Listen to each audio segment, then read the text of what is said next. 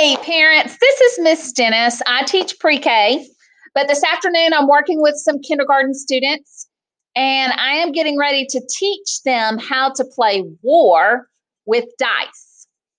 Okay? And so I have a friend here who is going to be sitting right here, friend. Awesome. And we are both going to roll our dice. We're going to add our dice together to see who has more. Okay? Ready? 1, 2, 3. You roll yours. Roll yours. Roll yours. Okay. Add yours together. I have 6. Okay. 9. So my friend has 9 and I have 6. Who won? Me. My friend won. So let's roll it again. Okay. So we're going to ready? 1, 2, 3, roll.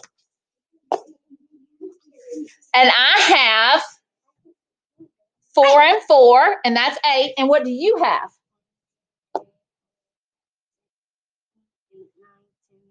12. He has 12. I have 8. He has 12. Which one is more? Me. So who wins? Me. Me. You. Okay. So now, friends, when we play this, it really kind of depends on what your kids are learning at the time. So if you're doing kindergarten, you're going to use 2 dice. If you are really smart, you may add a third one if you want, and you can roll 3 dice. If you are in first grade, you may have a smaller dice that has numbers on it. Okay? And so you may roll one of those plus one of these. And if you do that, then your first graders are going to be working on counting on. Okay? So I'll show you how that works. Okay? Friend, would you give me one of your dice? Okay? And I'm going to give you one of these dice. Okay? And so now, instead of rolling the same size dice, we're going to roll one number dice and one dot dice. And we're going to practice counting on from the number dice. You ready? Yes. Back up, friend. Okay, here we go.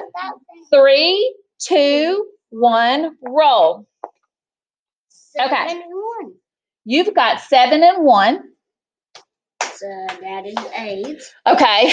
Now, how did you count that on? Because this is the number. Right. I know. Okay. So he had an easier one. He said he had 7 and 1. So he said 7, and then you add 1, that's 8. Okay. Now I have 11 and 4. So I'm going to put this 11 in my head, 11. And then when I count on, I'm going to count the next number after 11. So I would do 11, 12, 13, 14, 15. So I have 15 and my friend has 8. Who has more? Me. So this time, Miss Dennis wins. And for friends like this is a great opportunity for them to practice addition. As they get older, you can actually change this to multiplication. 11 times 4?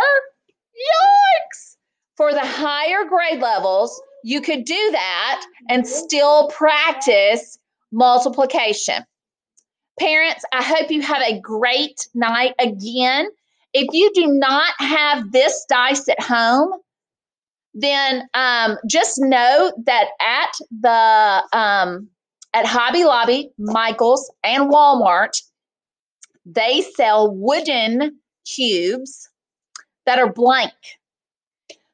And you can get a whole pack of them. And I use a Sharpie and I write the numbers on them. So then you've got your regular dice that you already have in a game board. And then you get the wooden dice at Walmart, Michael's, Hobby Lobby, probably Joann. Any craft store has. They're 1-inch cubes, and you write your numbers on those dice. If you have any questions, feel free to let us know or ask your child's teacher. This is another great family fun night thing that you can do that will actually help them practice their math. Hope you have a great night. Thanks again for joining us.